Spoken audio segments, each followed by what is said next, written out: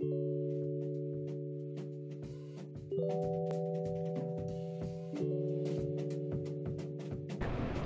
I'm Heather Perry.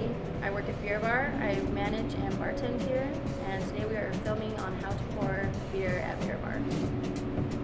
A lot of these beers that I'm going to tell you about today are beers that you can find pretty much around the world, but you can also find some great local favorites that are very similar. I'll get started. The first one is the Radeberger Pilsner. It's brewed in Germany. It's really nice, light, and crisp. It's actually brewed to store at a lower temperature and lasts a lot longer than most other beers. So what you want to do is also just hold the glass at a 45-degree angle. You never want to touch the bottle or the can to the glass. That's what you're not supposed to do. You slowly pour it in.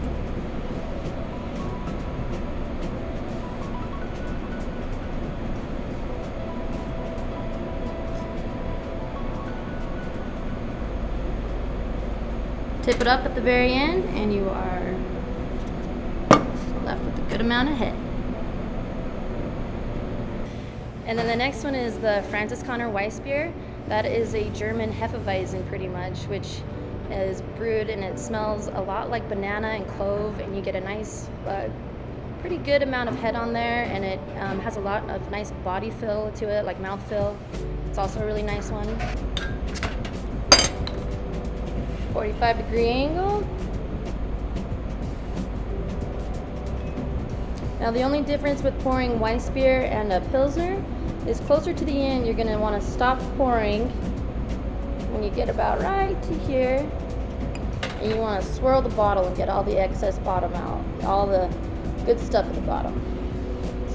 Tip it again, slow a little, or pour a little bit slower.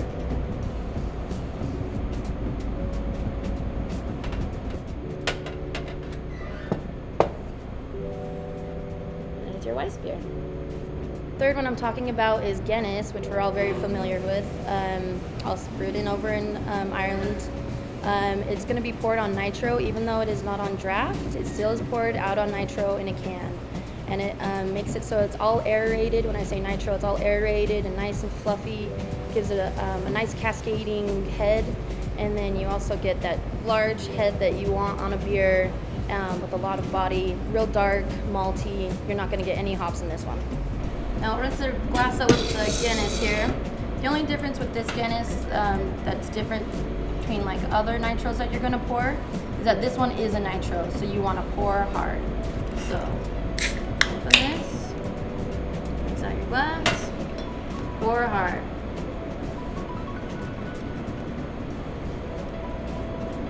And as it pours, you can see the cascading head right here. That's all of it, that's the nitro kicking in. Little ball inside that makes it just pour perfect. There you go. And as this goes up, you can see the head kind of getting larger and the clearing up a little bit.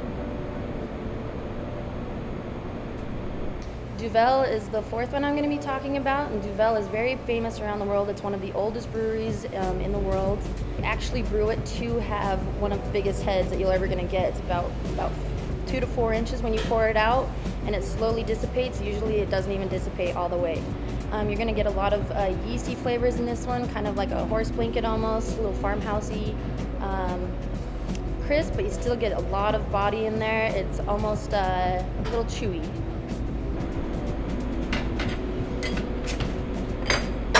Alright, so with Duvel, like I said, it is brewed to have a very large head. They put specific yeast in there to make it just really foam up there. A lot of the beers that you'll get here that are local are not going to have this much of a head.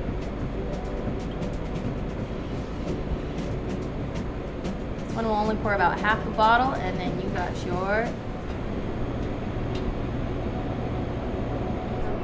Thanks for joining me. Come to Beer Bar to get any of these beers that you just saw me pour. Also come in and get some of your local favorites that we can talk to you about. Beer Bar is great.